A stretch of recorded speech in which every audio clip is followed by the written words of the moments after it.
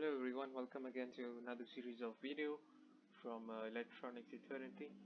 So this is a second video of GSM. So if you haven't checked out the first part, which is the GSM setup, so be sure to check that video out.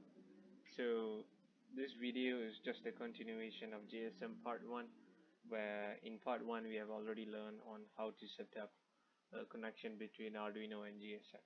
Right, so let's dive straight into the code.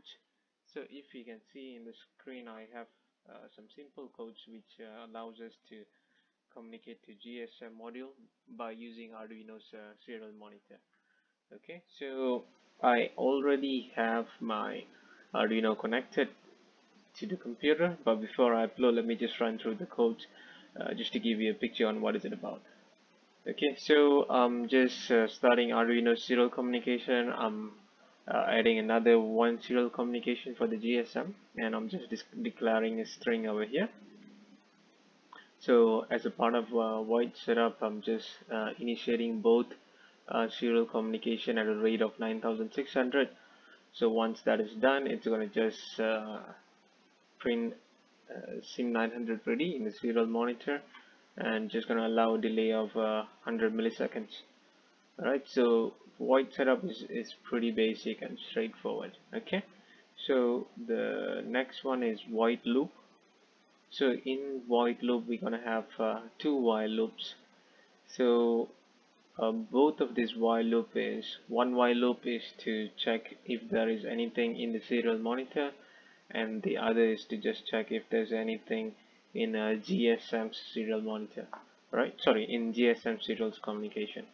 Alright, so the first one basically says when Arduino serial monitor is empty, just do nothing, you stay inside the loop and do nothing. So as soon as it receives something, it's gonna just break out of that while loop, and then it's gonna read what it basically says. So if you notice here, I'm using read string instead of serial read. So read string does a lot of work for you, so it simplifies your job instead of using the normal read. If you were to use serial read, then there's going to be some extra for loops to capture all the bytes of information, all the bits of information in serial monitor. Okay, so once that is done, once it captures the entire string, it's going to just pass it on to the GSM. And it's going to delay 100 seconds just to give GSM some response time. Okay, so that is done. Now the next one is, this is for GSM serial communication. So for as long as GSM serial communication is empty, that means there's nothing there, it's going to just do the same thing which we saw earlier over here. It's going to just stay inside that loop and just wait and do nothing. Alright, so as soon as it receives something, it's going to break that while loop, and then it's going to read. Right, it's going to read, and okay, let me just remove this. I have this, it's just a line formatting. I'm just replacing line with nothing, so because I don't want extra lines. I will show you what's the difference after this, but for now just bear with me. So when it captures anything in GSM, it's going to just replace that with nothing. It's going to just take out extra lines, and it's going to print that message in that Arduino serial monitor. Okay, so it's going to allow delay again, just some response time, and then it's going to declare the same string to 0 again, because it's going to run the same loop again and again. So I'm just clearing this string. Alright, so we have done that, and now we're gonna upload the code. Right, so I'm gonna just click upload. Okay, while it's uploading, I have an important information to share. So when you are using your GSM, or even at least when you're using this code, I find that when your GSM has already established connection to the network, or in other words, it means that the network LED is blinking 3 seconds once, then your GSM basically responds better. There's I noticed when it's not connected to the network, it's quite unstable and it's producing some unwanted arrays of responses. So just check on that. Be sure if your GSM has already connected to the network before you try out this script. Alright, even if you do your own programming, I think it's very important to proceed after checking that if your GSM has already connected to the network. Right? Okay. Okay, so here's the serial monitor, so we can see SIM900 is ready. So I'm going to just type in 80 just to show you what's going to produce. Okay, it gives you okay in return, so let's try 80 plus CBC. So okay, it's giving you good values in return. So this is basically it's an 80 command for battery charge, right? So 0 indicates it's not charging, which is explanatory because we don't have a charging mechanism for my GSM. Unless if it shows 1, that means it's charging at the moment.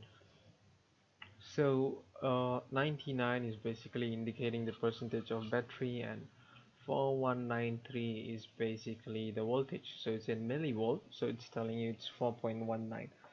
It's always around 4.2, 4.19, so which is a good value, right? So, and it's followed by OK because I have my lines replaced, right? So let's try another one. So I have my, okay, this is the manufacturer 80 command. So it's basically return SIMcom limited and then OK is just right after that, right? So like I promised, I'm gonna just show you what happens if I don't have this line. So I'm gonna just basically comment out this part and I'm gonna upload the code again.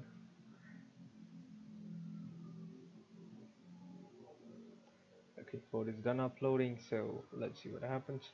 So now we have 80 command. So when I enter 80, so there's some extra lines over here, so that's the difference. Earlier we didn't have. Okay, the same I'm going to just show you with the 80 plus CBC. So you have some extra lines over here and here as well. Okay, the same goes with 80 plus GMI. Okay, so it creates some extra lines, so I don't want these extra lines.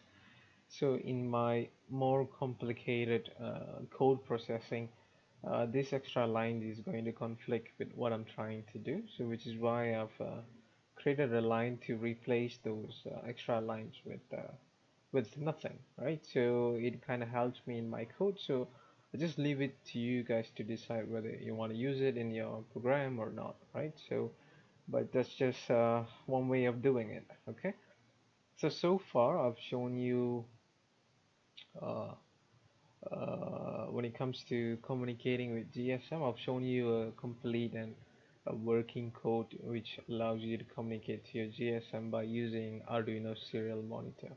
Okay, so I have another one code which I like to show over here.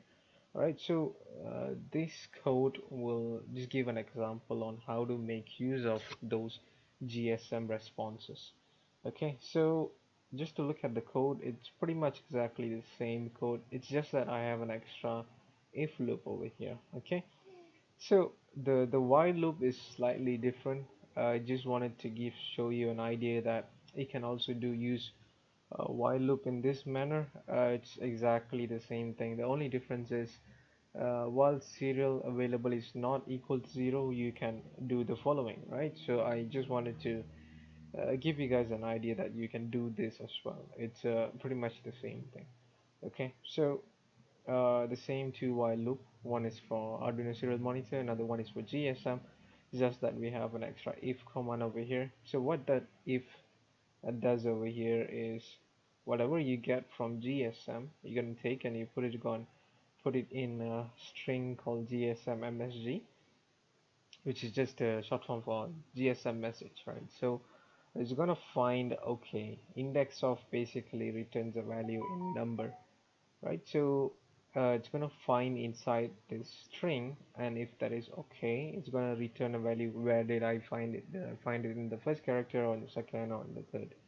So it's always such that it's going to be more than the first one. So If that value is more than 1, that means OK is basically found, right? So it's going to tell you serial print line AT command is OK.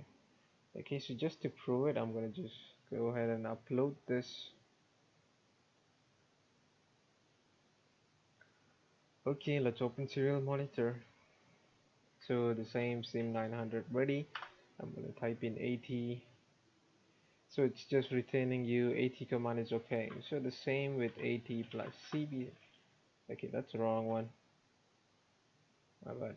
So you plus AT plus CBC, and it's gonna tell you command is OK as well, because there's a string OK is found in these commands responses. So AT plus CGMI is basically going to produce the same output again.